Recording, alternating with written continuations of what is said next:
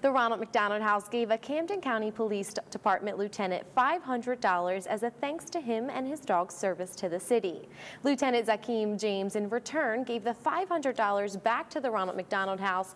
Touched by his donation, the Ronald McDonald House treated the Camden County Police Department with a free breakfast. Lieutenant James's canine partner Zero passed away in December after working for the department for 12 years.